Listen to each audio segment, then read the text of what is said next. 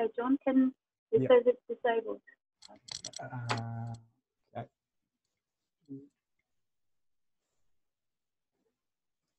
Bear with me.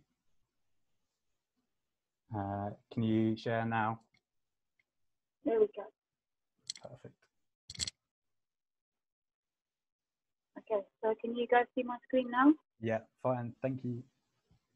Okay. So thank you all for joining us. I hope that what I have to say is of some interest. So John basically asked me to provide a bit of information for you on the journey that I've taken to get where I am. And so basically, to start off with, I did all my undergrad in the UK, and then I got given the opportunity to come and work with Prof. Noakes and Prof. Michael Lambert at the University of Cape Town. And we started something that was quite unique at the time.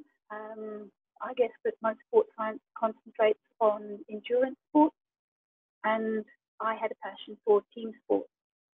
So we started off with the more physiological side of things, looking at why do we do testing, what can testing tell us, and then how do we use that to actually improve our training methods. So we know that visual feedback can be used to improve our understanding, but we're not really sure of the reliability, the efficacy of the techniques that we've been using. So all of this was pre-GPS. So one of my studies, I set 2 cameras up, and that gives you the location they were on the stand and facing the field. And here we go, there's pre-GPS. So my study in this took a stopwatch, a video camera, and a field map. And every 15 seconds, I would make a note of where this particular player was. And yes, I did every one of the 10 outfield players at the time. And yeah, every 15 seconds, and I used 2 pitch maps for the whole game. So one half on one field, one half on the other. So this, just to give you an idea, was sports code back in version 7. We're now, if you're currently up to date, is version 12. So if you have a look at the little booklet down here, you can see that we actually had to work on a dongle rather than all this modern online information, starting installing the CD. And I would take this system down to the field, and the players would then view the video that I'd taken so that they could make changes at the halftime interval. So now that was more the theory side of it. And then through the theoretical side, I was given an opportunity to work with the provincial team. And because I'm based in Cape Town at the time, I worked with Western Province. And I don't know if you can see carefully, but I actually am in the top photo, and I'm photo bombing right at the back filming. So the next year that I did, I still didn't make the team photos because I was filming, but one of the final years I worked with Western Province, I actually made the team photo, which as an analyst is quite a big thing. So through this experience, I was also given the opportunity to work with SA Hockey, and that was in 2002. And yeah, we worked up in Joburg on the very first Champions Challenge, and it was quite interesting to see the different colours of the athletes coming in.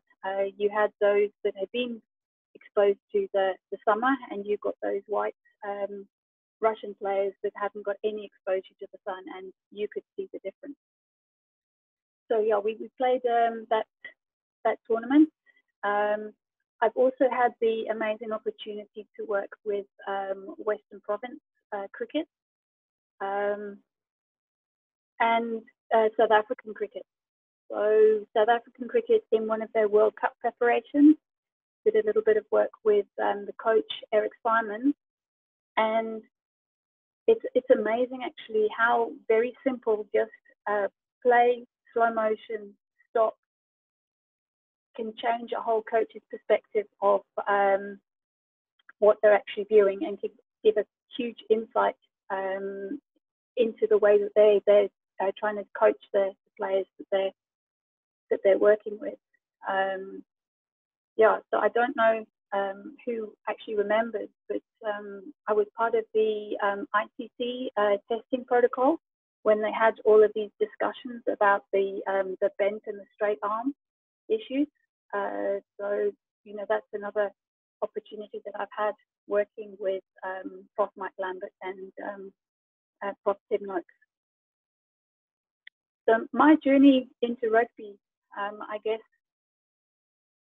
it sort of started to happen by chance, because the Sports Science Institute, which is where the University of Cape Town department was, it was based in the same building as South African Rugby. So if you walk up and down the stairs or you take a lift or something, the chances are that you will bump into a national coach of some sport, but specifically rugby. We also had a high performance department, which was more concentrating on actually working with athletes rather than on the research that we had. So they had links with some of the national coaches. And I got asked by Chester Williams back in 2003 to do just a very simple time motion analysis to tell him what the work to rest ratios were in sevens rugby, because they're really, I think there's one paper, I think it was in 1998, and that's the only paper that was published for about 5 or 6 years. So they really did nothing on sevens rugby at that point. So any information I could give him was valuable to him.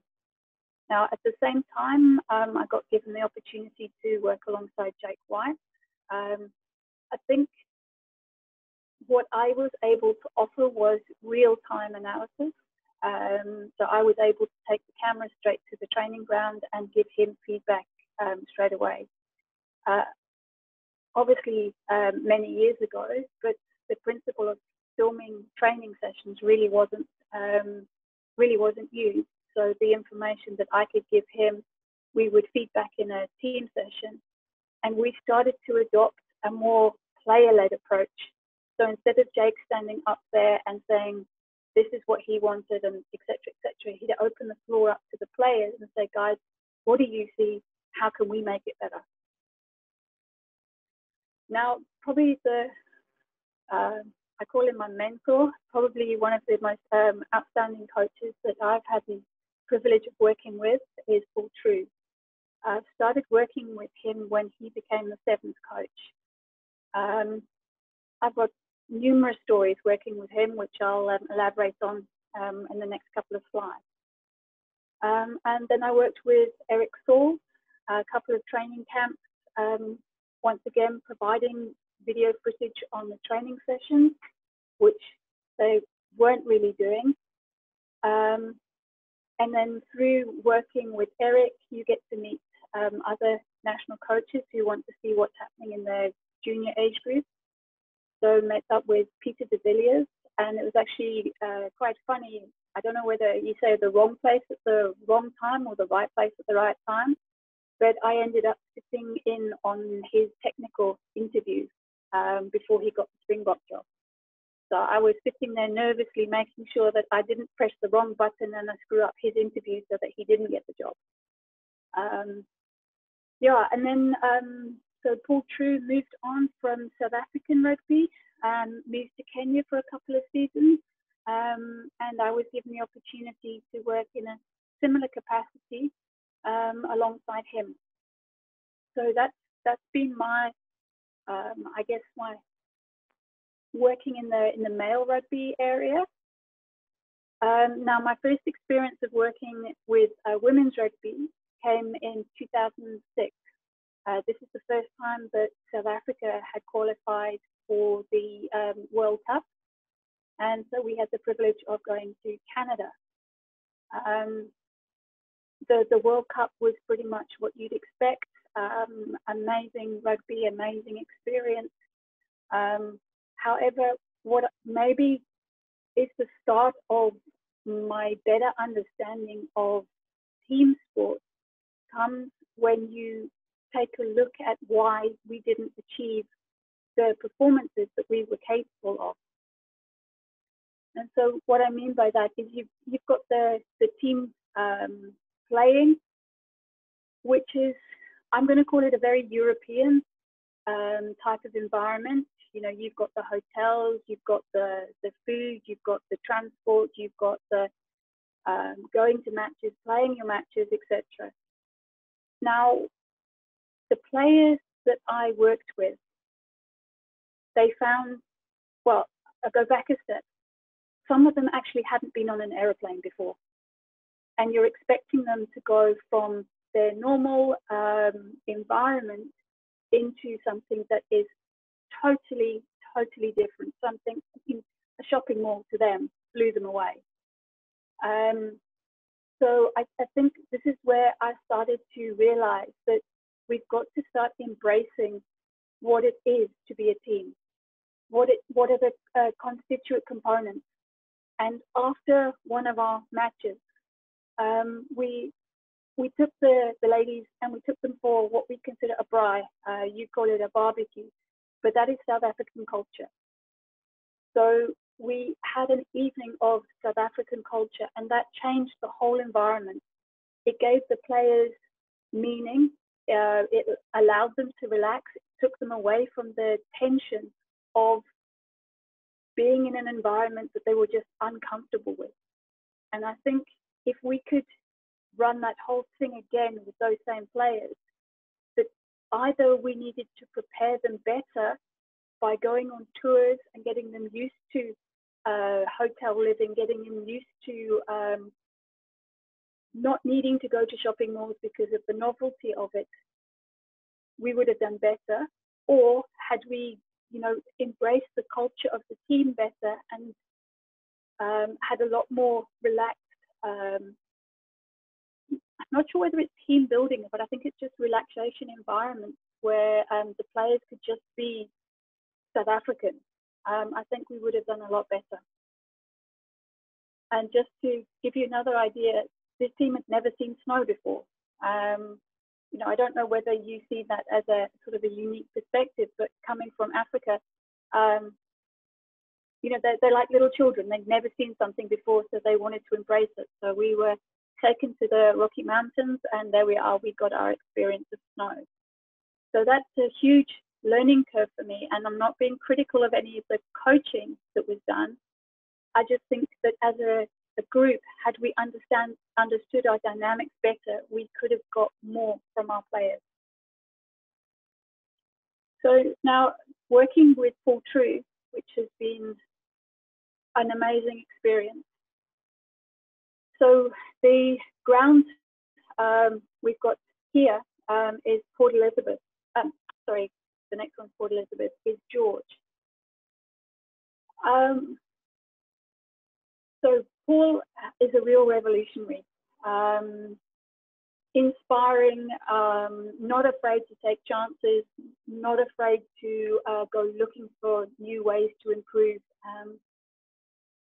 And through our discussions, he realized that he wanted to get video footage of matches. Now, it wasn't always possible because at that time, not all games were televised. So we had to make a plan ourselves. Now, it's quite interesting. So the first year that I spent at George, I think it was 2004, I was actually at a hotel room with a feed from the TV, and I was doing all the analysis, and the players were coming backwards and forwards from the field. We then decided that that was too disruptive and took too much out of the players. So Paul, through his connections, got the video feed from the TV truck.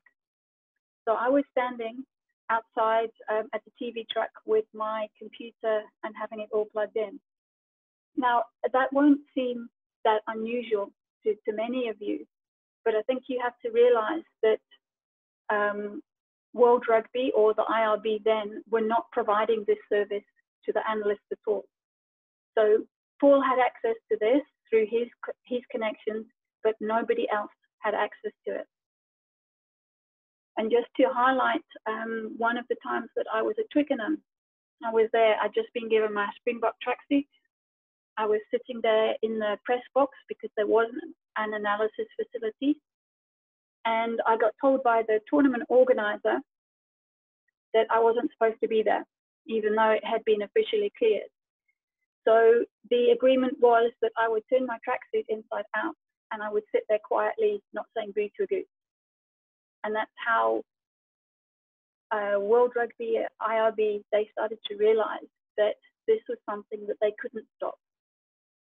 Through Paul's stubbornness, if you like, or just through his innovation, World Rugby have moved forward. And you know, just to show you how slow things were, at the Melbourne 2006 Commonwealth Games, we were not allowed to have tripods to film. So according to their regulations, we had to stand for 15 minutes with our camera like this and get a stable view. Now, there were a couple of us that we took a chance, we took our tripods in and we stood where nobody would be able to stand behind us.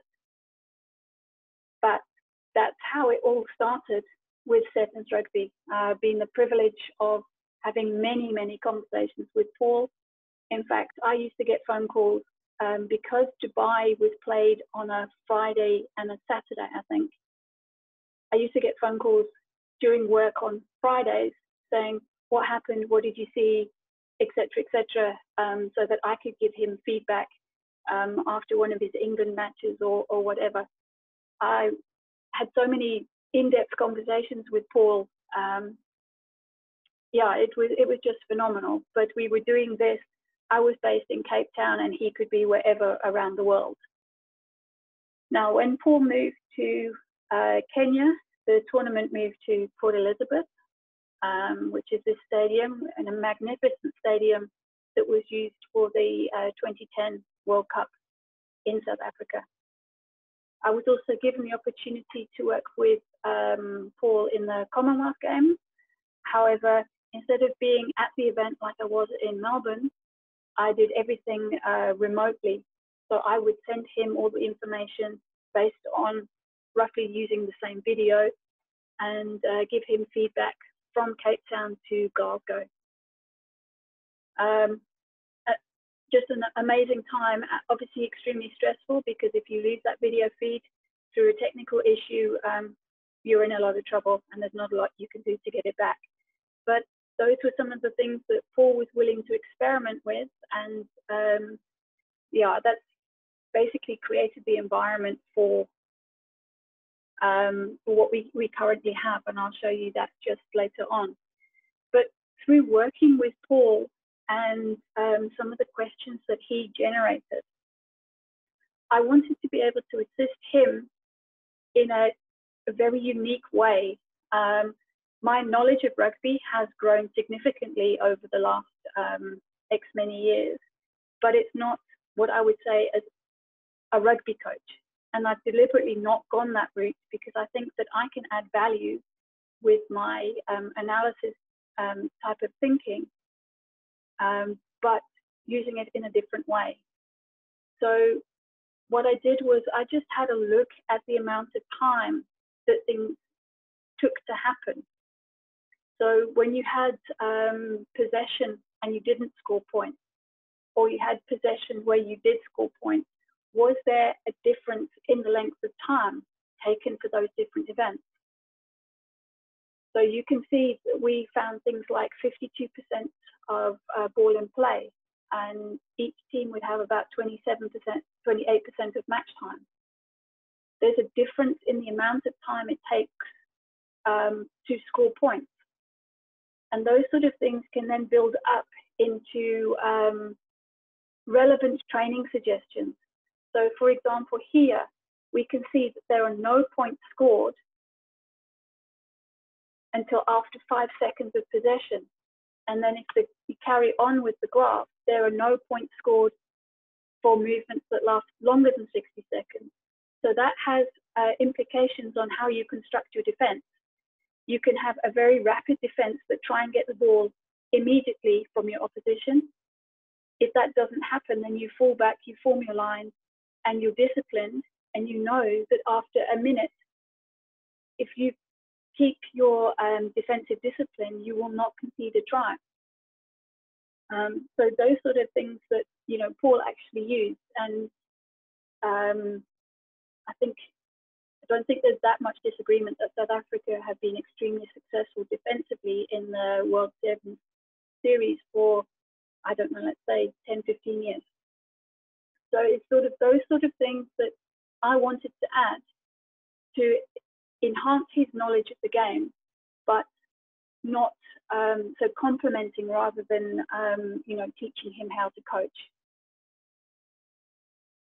So when he moved to Kenya, he brought the Kenyan guys over to Cape Town for a training session, and we started using drones. And this was back in 2013, and I'm not sure that the use of drone footage had really taken off at that point over here. It's widely used now. So just to give you an example.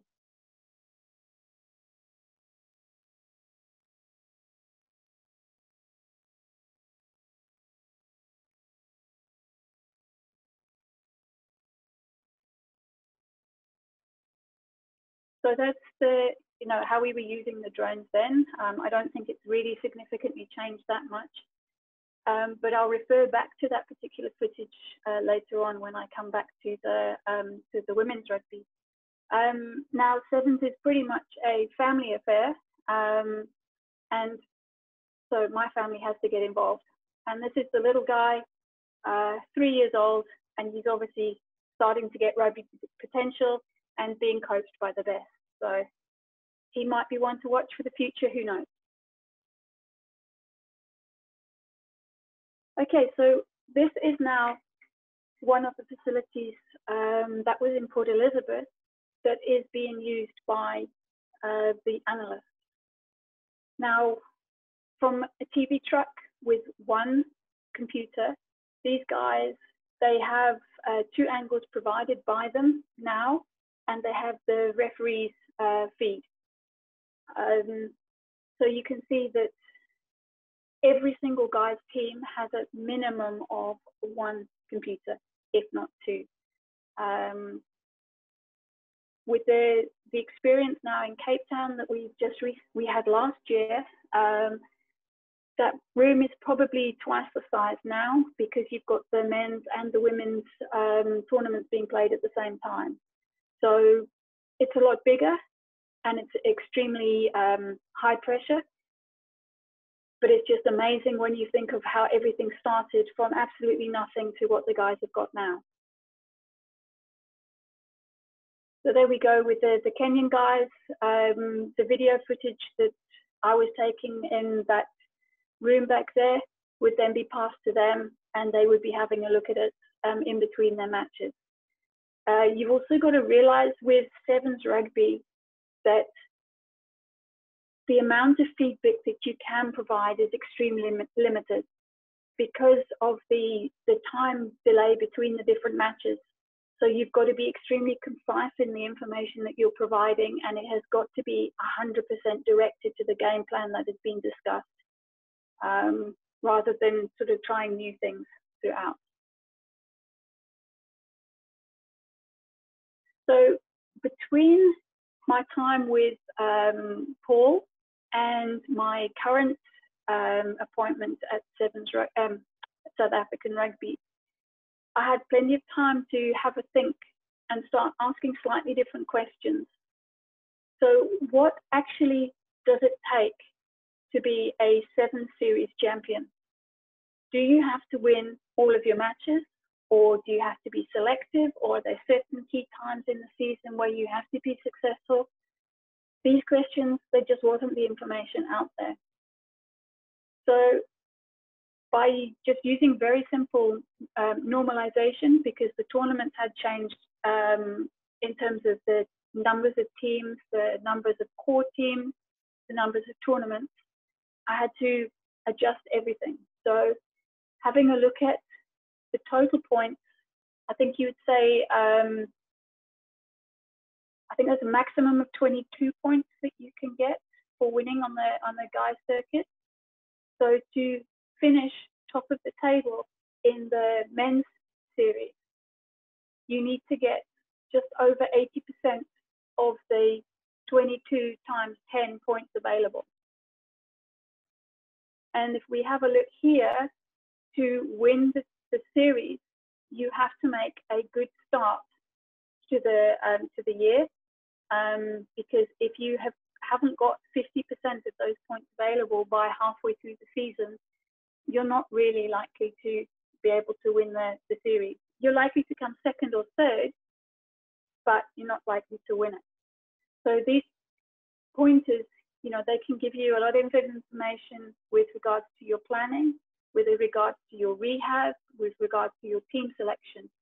So, you know, South Africa, New Zealand, Australia, especially because of the Super Rugby, they will select players that have got extensive sevens experience, but will disappear off into the Super Rugby competition because they know they need to make that strong start at the beginning of the season. So here we have just a brief summary of, okay, so we know what it takes in terms of the number of log points that you've got to get. What does it mean in terms of actually the number of points scored or points conceded? So I took from the very beginning of the sevens circuit to 2014-15, and you can see that the number of tournaments changed, the number of teams that participate changed, and the number of core teams have changed. And with all of those, obviously, there's a variation in number of matches. But it was quite interesting to note that for points scored, there's definitely clusters between the beginning of the tournament and the 2005-06 season.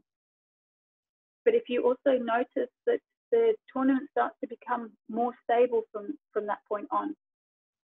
So the things that we noticed there is that you could predict with, let's say, 95% confidence, 7 out of the 8 teams that would make the top tier of the tournament. So you've got the cup, and then you've got the bowl tournament. So the top 8 finishing teams would go into the cup, and you've got the bottom that would go into the bowl competition. So I could pretty much predict who was going to be in the top flight up until 2005. When the tournament started to become more stable, and with the introduction of the Olympic status, those things started becoming more complicated. And you could start to say that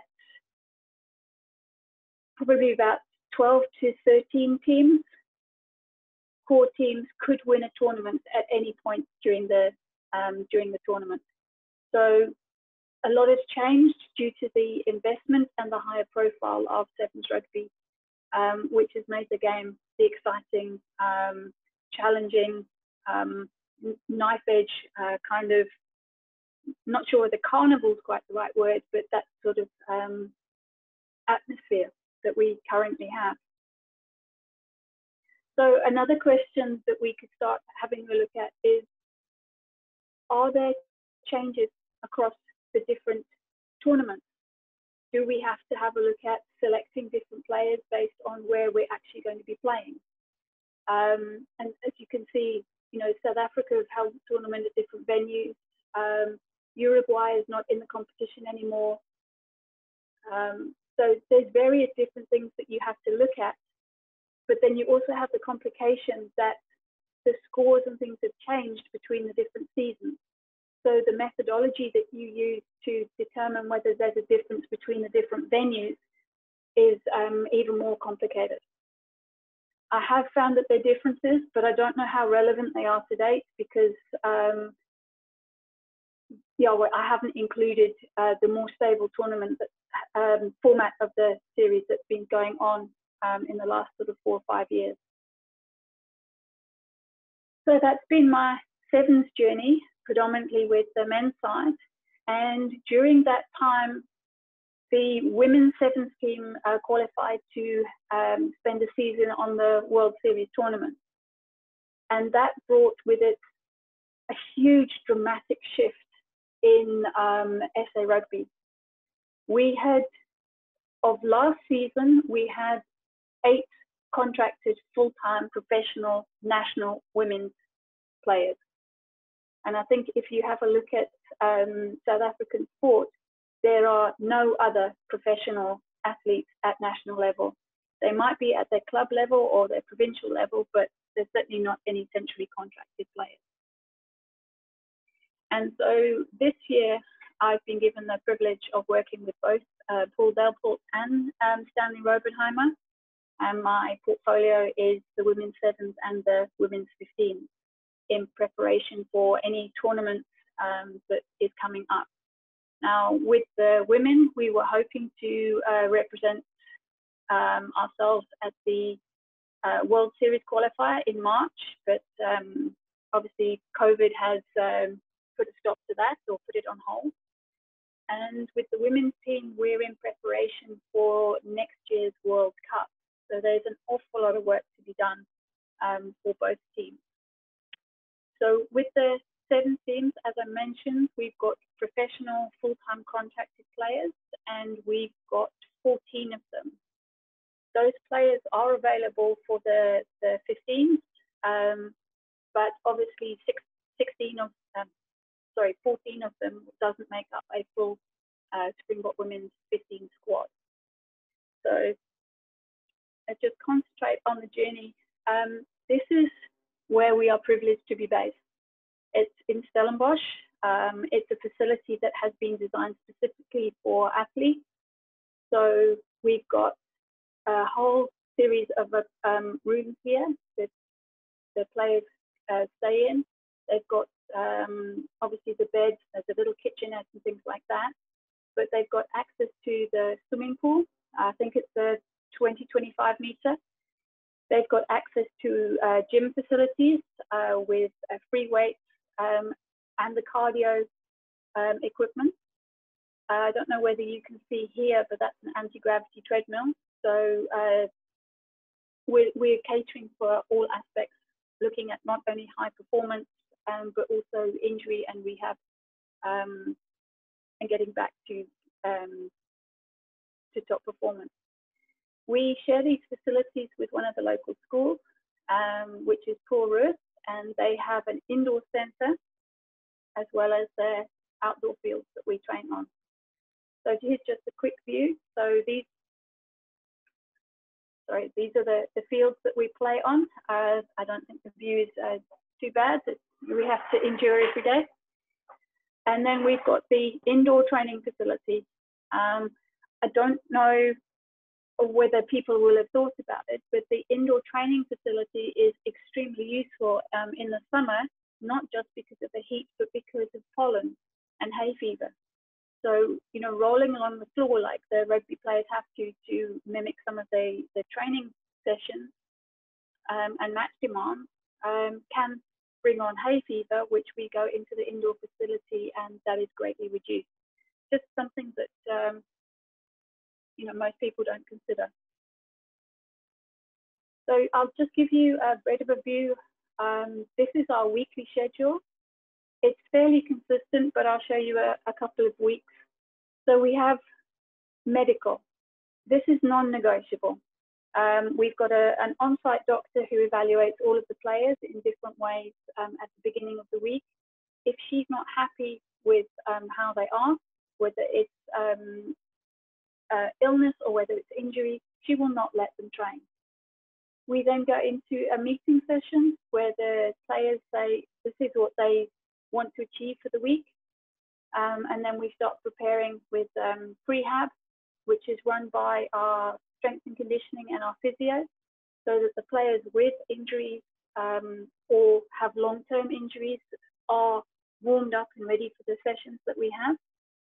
we will then have an hour to 45-minute training session, lunch, gym sessions, and then on-field conditioning.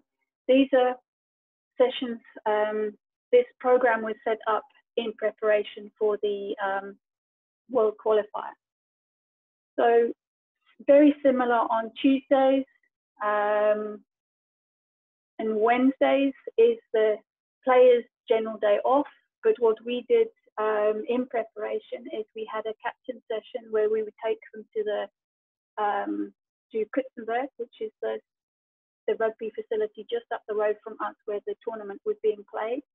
And so the players got to experience the different grass surfaces, you know, just how the field felt, so that they were better mentally prepared, as well as had a little bit of game time on the field before the tournament. So as you can see, we had 2 video sessions a week, and what we started to develop this season is we started making it very much the players' responsibility what was going to be the construct of these video sessions. The purpose of that is the most obvious thing, is that us as management, as coaches, we cannot go on the field. So we can only disseminate a certain amount of information. But if the players haven't understood it, haven't absorbed it, so that they can go on the field and make the decisions that we've designed for them, then really it's not very productive. So what we did is we divided the group, the team into different groups, and they were each given different parts of the game to analyze, and they would give us a 5-minute maximum feedback on, this is how we want to play, these are the things we've got to look for. And so everyone would then be clear exactly on what their roles and responsibilities were. So whether that was from a training session, the feedback, or whether that was from a match, it would follow the same kind of information. So the things that I've learned is you've got to embrace the background of all of your players, and you've got to enable them to understand the game plan that they're going to be playing. So those are my 2 key things going forward. Just another training session. So as you can see, they followed pretty much the same plan. Okay, so this is what we do on match day. So you have a look here that if we've got a local tournament, then I take the footage, I have a wide angle, and I have a close-up footage. The reason that we tend to use this type of setup rather than a drone setup is because at this stage in the player's development, we actually need them to see what's going on. It's not that helpful to have the camera so high up that all you can see is the player's position. They actually need to see the consequence of their skill execution. I think with the 7th players, we are moving more towards the wide angle and thus the drone footage. But that has been probably about a 2-season learning curve. So be aware of not providing technology just for the sake of providing technology. Provide it so that it actually is going to be useful to the players that you're working with. So preparing for Cape Town 7, it was an absolutely amazing time. But what we were able to do is we were able to take footage supplied by World Rugby, and we had footage from the Glendale tournament, which was played in October, and the Dubai tournament, which was played in the week immediately beforehand. And so using that, we were able to compile databases on all of the opposition that we were going to be playing. So now my responsibility for planning the way ahead is to use this type of database footage and expand it more to try and ask the question, why do teams that win the qualifier bounce up and down between the World Series. So what is it in their style of play that enables them to win at the qualifying tournament, yet isn't effective when they go on to the World Series? So those are the type of questions that I'm looking at now, specifically with the sevens. So I think, or at least I hope that the message that is coming across is that I'm working on a very much backwards and forwards type of relationship between looking at performance and conducting research. So I don't perceive that they're anything different. I think you have to convey a message that is scientifically understood so that it has value and has some form of rigor to it, but it has to be conveyed in such a way that all of the players can take that knowledge and put it out there on the field. My kind of analogy is that I go into a meeting, I present the information, and I actually want the players to come out of the meeting telling me that they've had this amazing idea, and that amazing idea is exactly what I've presented to them. So, you know, there's an awful lot of work that you put in behind the scenes that they will never see. But if they can come out with one piece of information that will transform their performance, then that's what gives me the energy to be able to carry on behind the scenes and conduct all of this work. So just to give you a couple of highlights, here is the team having won the Africa Cup. Yeah, it's success in a veiled way. That was the tournament qualifier for the Olympics as well. Now, unfortunately, due to political situations within South African sports, although we won the Africa Cup, we didn't qualify to go to the Olympics. That's a different story, but you know, that's how success can be one of the biggest failures. But that's just one of the things that we have to deal with within South African sports. And here is a team who's just been announced to play in the Cape Town Sevens. I was fortunate enough to be able to travel with the team to Cape Town. In Tunisia, in the Africa Cup, I actually worked from Stellenbosch, and I sent them live information. The only problem that we had there is because they didn't have the internet to actually be able to pick up the information that I had. So technical challenges, but we were able to overcome them in Cape Town. An amazing picture. The first time ever that we've had the men and women play on the same field. First time the tournament's been in Cape Town. So quite a momentous photograph here, and certainly blessed to be part of it. Women's team and men's team together. So an amazing experience. But I think one of the main highlights, and I think they'll all agree, looking at their faces running out of the tunnel, is at home for the first time in front of your own crowd. The reception was enormous, and the players were lapping up every minute of it. So that has been the majority of my sevens journey. Now my work with the 15s has been a lot less because I was only appointed this year. We're conducting very similar type of work with the 15s that we are with the sevens. Only the starting point is a lot lower, just simply because we haven't had an analyst to be able to produce the information. So there's the video-based feedback, and then the written reports that we're putting in. Having a look at the basic structures of the games that they're playing, so that we can get an idea of how to construct training sessions. So just to give you an idea of some of the challenges that we are being faced with. I don't know if you can see this picture clearly. This is one of our players, and this is exactly where she lives, in a very rural area. Something as simple and taken for granted as a skipping rope, she doesn't have. This is her skipping rope. If you read this section here, she made it by weaving grass together. She doesn't have weight, so she uses rock, using 2-litre bottles as weight. So the amount of drive that these players have to be able to reproduce as much as they can is absolutely phenomenal.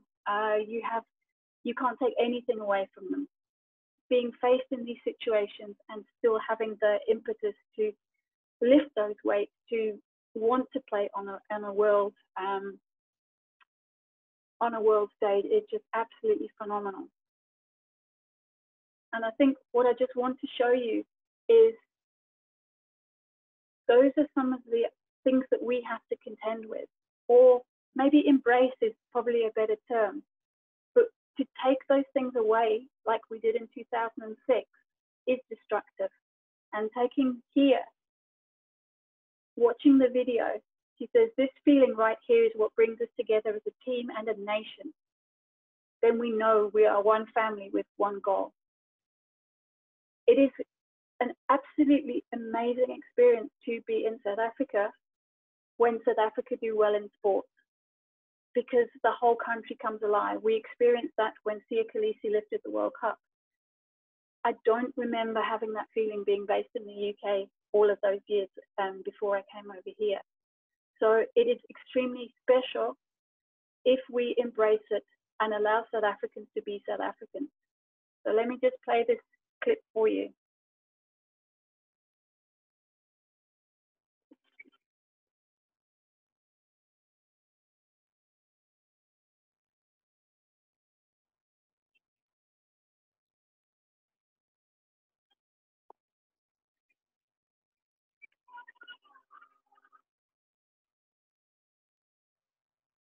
So that just shows you a bit of the culture that we need to embrace. And certainly that is how we're going to get the best of our players. So I think I'm going to end there and hand it back to John. And I hope that it's given you guys some information of how to deal with analysis, working with players who have a completely different background to where you're from. Thank you very much, Michelle, and really fascinating and on a number of aspects that you've touched on, and I've written down a whole page of notes, so I've got some questions in. I can see there's a couple of questions put in the chat box, but whilst I'm just kind of letting Michelle catch her breath, if you want to kind of add some questions in, then feel free to do so. Real kind of big thing that, and you've kind of wrapped it up nicely there at the end, is one thing which I almost wrote down as probably the third or fourth thing, which is you can do all the analysis, but if you don't get the environment correct, then it's worthless almost. And that almost comes back to you mentioned in 2003 or 2004, where the emphasis on your process was working with the coaches and giving that ownership back to the players. How much do you think that kind of presenting that pathway from 2003 2004 has kind of guided your views on how analysis should be throughout the kind of long journey that you've taken? Yeah, I think it comes back to the reality that I cannot go on the field. Apart from the fact that I'm not talented enough to, I can't go on the field. So I feel that I'm failing in my job if I haven't equipped the players to be better players through what I'm doing. I'm wasting their time and I'm wasting my time.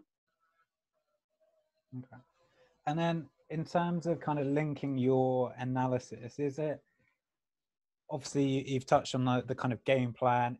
Do you kind of construct the game plan with the players and the coaches before then fit the analysis, or does the analysis kind of come first, which then informs the game plan in both the kind of seven setup and your other kind of experiences? Yeah, I think initially we've started from the coach has very much designed the game plan, and that's how it started, and that's how I came in.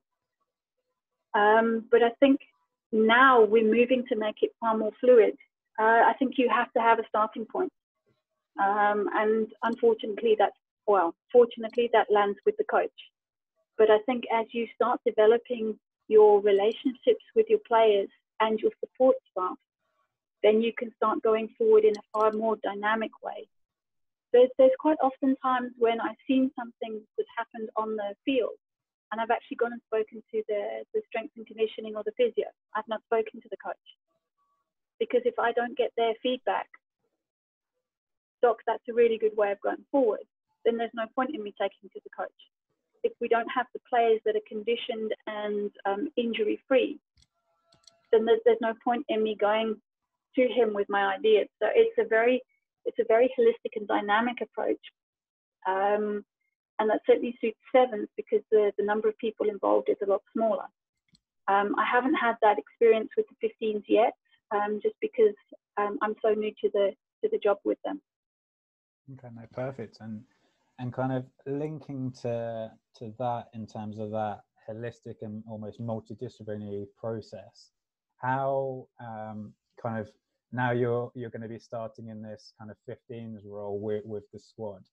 What do you think the kind of key role that you play as an analyst and a data kind of holder that you play in maybe answering some questions or even posing some questions to those other members of staff? Well, certainly, I've had lots of discussion with the coach because he's been at our training sessions. You know, we've got a very fluid relationship between the sevens and the 15s of the women. So quite often both coaches are at the training session. So he's listened a lot to how I've presented things, and he's very happy that I approach from a different perspective. He says that he doesn't want someone in the squad that tells him what he already knows. He wants someone to tell him something different. So how my role will change, I've got to start building up a relationship with the players so that I can start hitting their feedback at the right level that they will embrace. And it's going to be a lot more complex just simply because the group size is a lot bigger. So whilst I've got a lot of information and a lot of data on their game, I don't know how much of it I can actually bring at the moment, because if they don't trust me and I can't communicate with them, then it's really irrelevant. So it is forming that relationship whereby we can work together and they can see that I've got the best interests of them and the team in mind, even if I have to present hard information to them. Yeah, no, that's really, really kind of key in terms of understanding the group of players and where they are. So like you said, I think when we were chatting on Tuesday, like some people haven't been on a plane before, haven't even been on the pitch and played a full game of 15s or 7s, and they're in the squad because of the resources and player availability that you've got. So that's something really to kind of consider, and links to how you go about the filming aspects as well, in terms that, yeah, once you've probably the senior men's almost adopt more of a bird's eye view and a wide angle view to their processes, but actually with those younger players or those new to the squad, actually trying to capture a perspective that's relevant to them from a floor almost level is probably actually more meaningful. And that kind of, yeah, it was interesting and made me think in terms of what teams kind of do and whether that's something that's similar or different, because that's kind of different from what I've kind of experienced in that sense. It's just another thing to, I don't know whether it's to further complicate, but it's just to illustrate is that we've got 11 different languages in our country, 11 official different languages. So I almost need to be able to provide feedback that is non-verbal, because you're not sure whether a player is nodding their head because that's what they think you're expecting of them, or whether that's because they've understood. And it can be as simple as they don't understand my English and my accent well enough to get the information across. So that's another way you've got to completely go back and make sure that the video footage that you're gathering builds trust.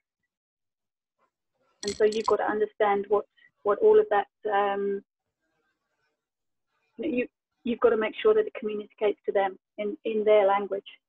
Yeah, and I guess kind of linked onto that is why almost there's that emphasis heavily on themselves in terms of being able to demonstrate that they kind of understand those key messages and are involved massively in that process. When you kind of flicked up your kind of weekly schedules and things, you were saying that almost that Monday kind of morning had a player kind of meeting, which was outlining the aims and objectives for them to kind of complete in that week. Does that influence what the content of some of those video sessions may be, or is it already kind of descriptive between yourselves and the coach? No, the whole thing is completely dynamic. We can have sessions planned out at the beginning of the week, and we can get to the end of the Monday, and Monday is completely different to how we plan it. The key is we have a limited number of resources, if you want to refer to the players as resources. And if for some reason you've got a stomach bug that goes through the team, if you've got something else, a lot of the players are doing secondary study as well. So if they've got exams, so almost from a Monday morning, we don't know how far we're going to get with our program. It has to be taken day by day, almost session by session. So I say to my son in the morning, listen, boy, I'm not going to be able to collect you from school this morning. And then at the afternoon, he's like, Mom, what are you doing here? It's like, well, our session got cancelled. So that applies to everything.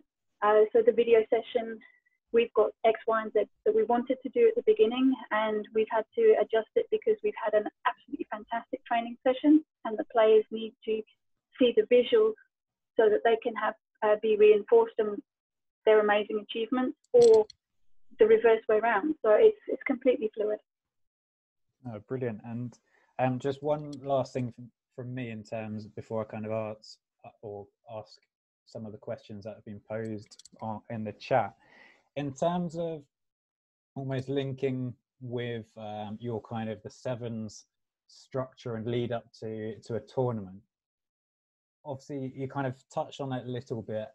What's your kind of the pre-match, or what's the work that goes in that you do in the lead up? So I think again on kind of Tuesday when we had a bit of a chat, you mentioned that you only really find out about the draw and who you've actually got a couple of days beforehand, and kind of how do you assist in preparing those players with those key bits of information?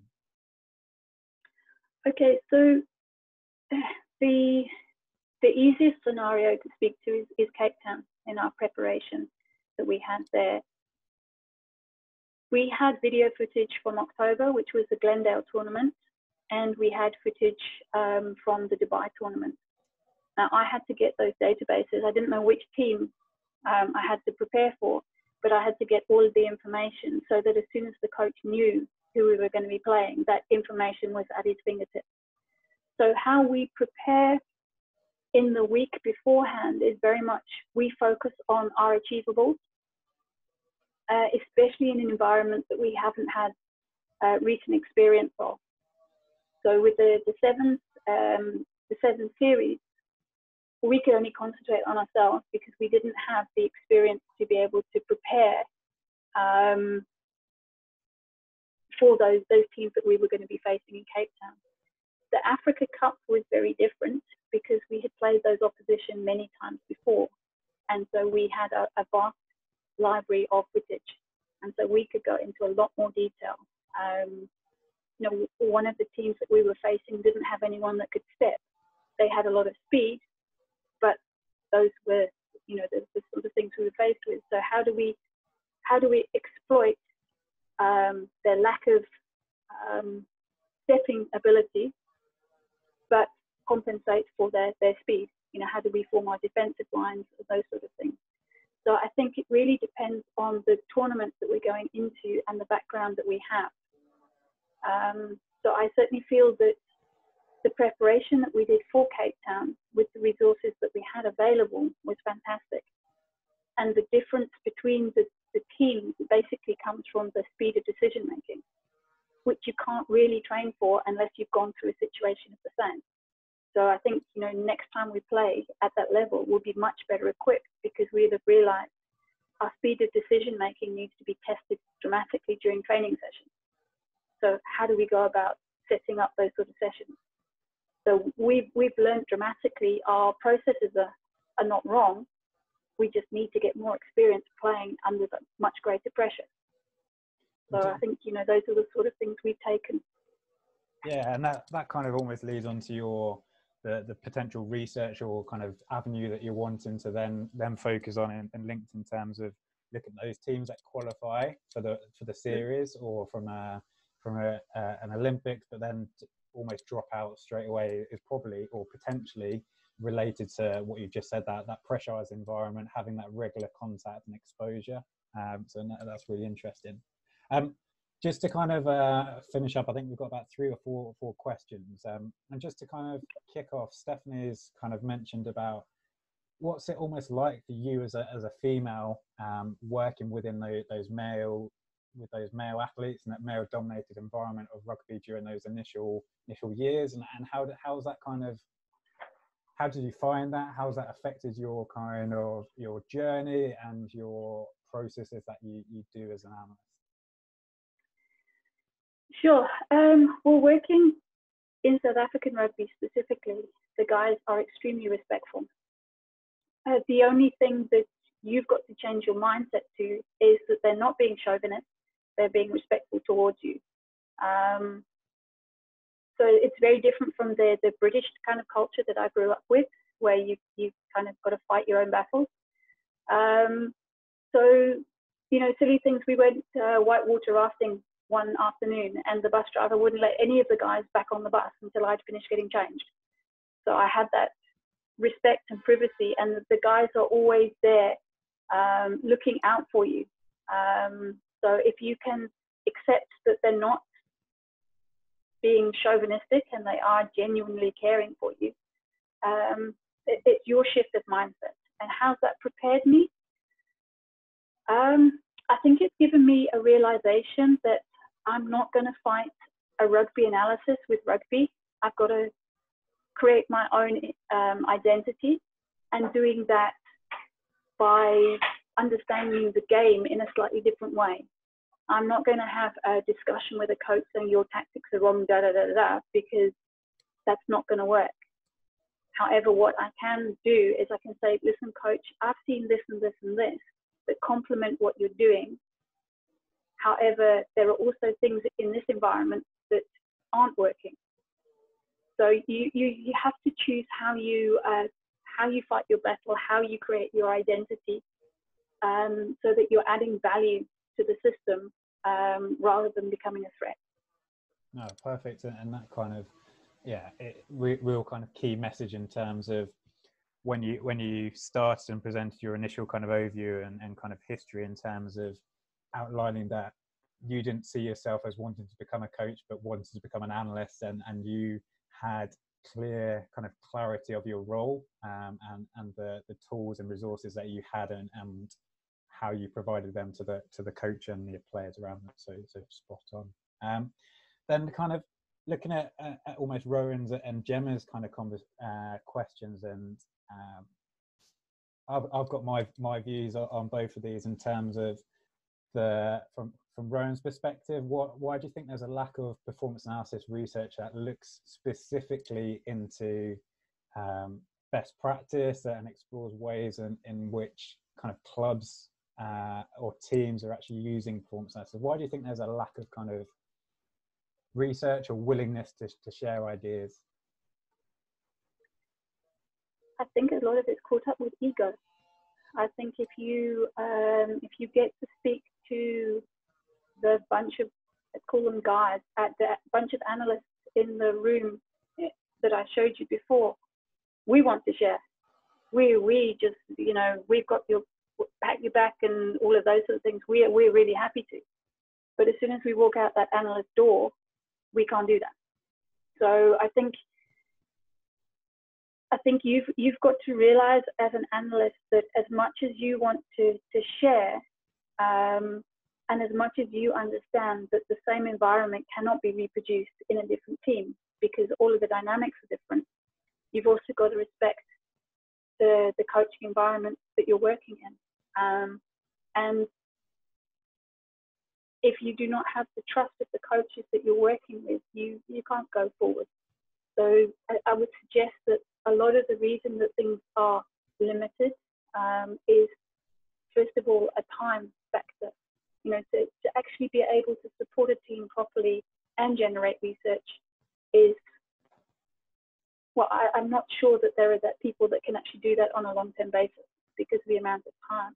And a lot of then is due to, you have to respect the environment that you're working with. And if the coaches say, no, this is not how it's done, then you've got to find that boundary so that you get their respect, but you can also have a chat with your peers about, you know, sort of more general topics of improving analysis.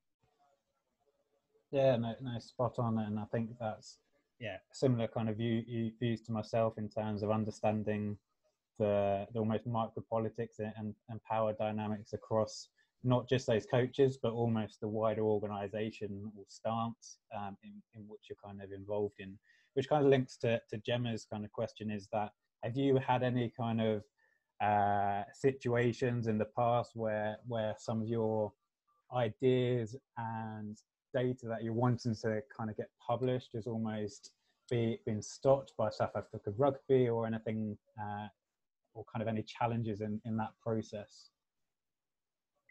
I would say no, it hasn't, but the reason has been is that up until this beginning of this year, I've been independent. I've been either self-employed or employed by the University of Cape Town, and all of the information I've been able to gather has been purely not owned by SA Rugby. My process going forward, I would say I've got to go through a lot more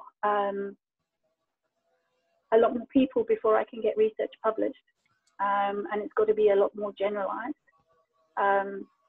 So I think that's been the benefit that I've had, is I've only just started working full time with a team rather than a coach as a consultant. No, yeah, and that's kind of an interesting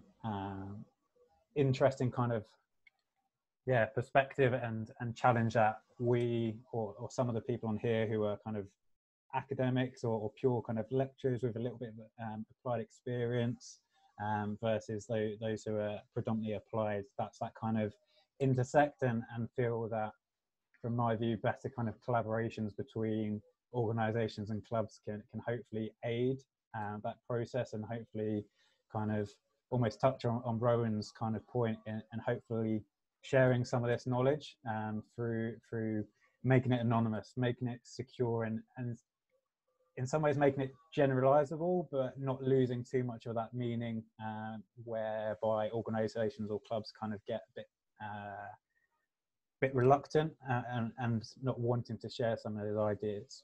And then just kind of one kind of final question. Obviously, we're kind of in lockdown at the moment, as I'm sure you are as well. How do you see that kind of affecting the global kind of rugby landscape?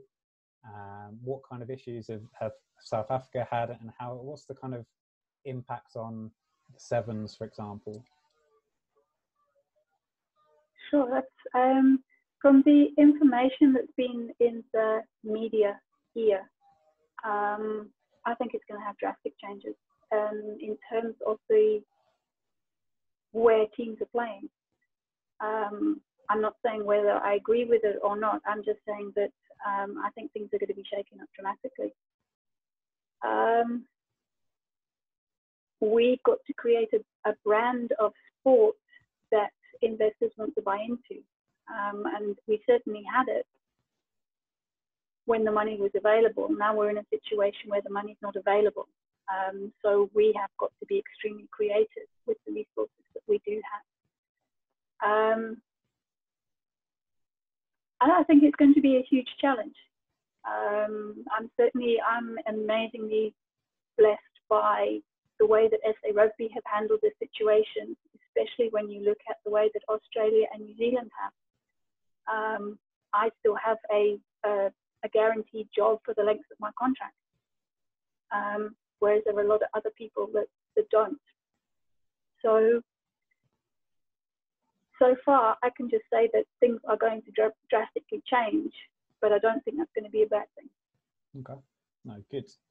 Yes, and I think we'll kind of wrap it up there, Michele. I'm just conscious of the time as well, and obviously kept you from the rest of your evening. So thank you for everyone who's listened. Thank you very much, Michele, for your time. Some really kind of interesting and insightful perspectives to take away from, compared to almost a different culture that sometimes we from a West or from a European society don't fully understand and acknowledge, and some of the challenges that you face on a daily basis. So thank you very much for sharing those insights. Fascinating from myself, and hopefully speak to you soon. So thanks very much, John. And please, if anyone wants to contact me, my details are there, or John has them. So thank you for your time, everyone. Thank you very much.